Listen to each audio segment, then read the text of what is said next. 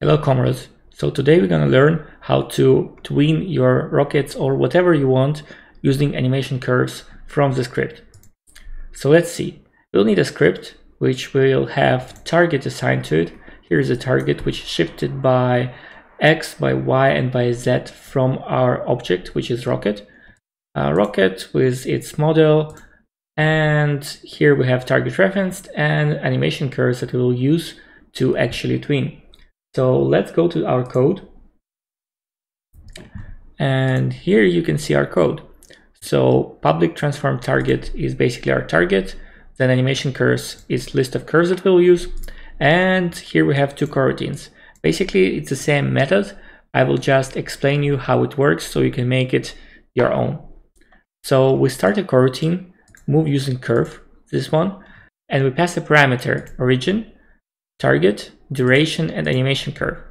So origin will be a position of our rocket, target will be a position of our cube, then we want to move it in 4 seconds, and we want to use animation curve at index 0 from our list to move it. What do we have here?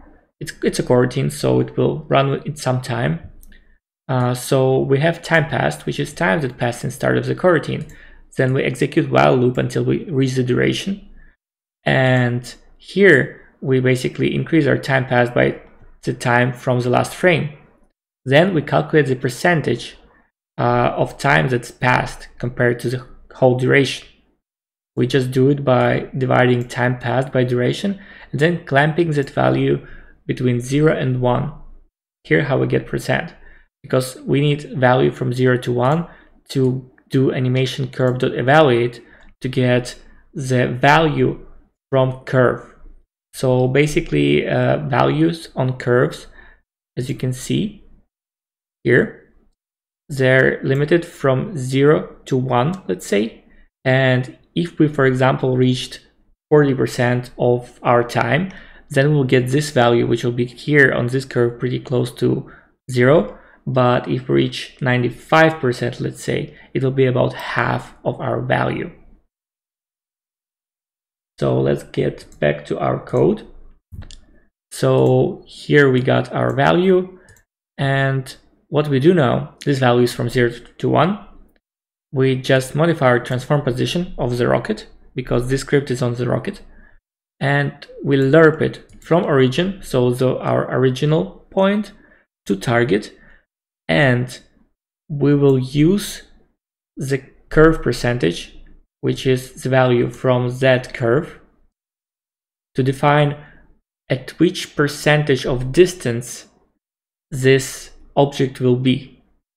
So for example, if curve percent is 95 and we use this curve, so 95, it will be about half distance through.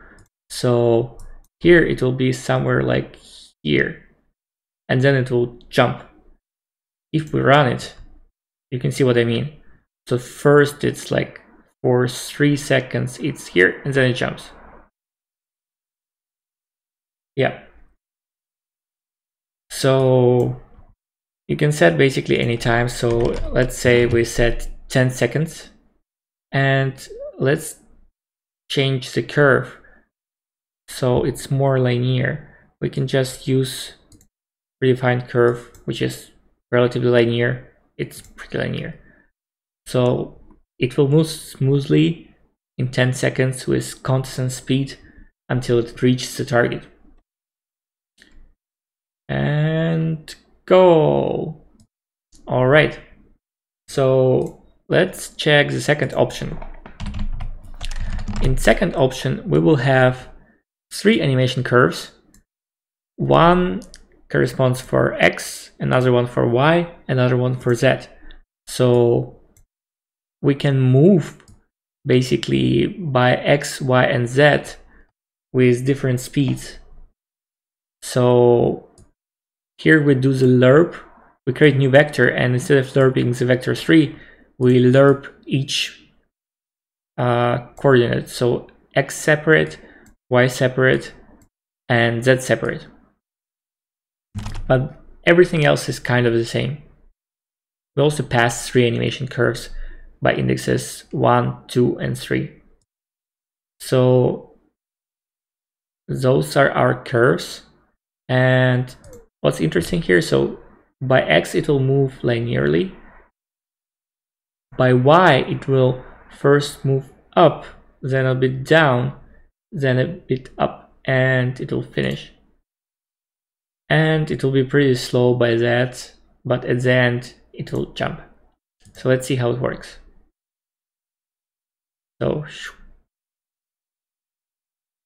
as you can see at the end, Z was like pushing towards the camera, and during all this time by X it was linear. So I hope you enjoyed. Don't forget to subscribe to my channel and put a like on my video.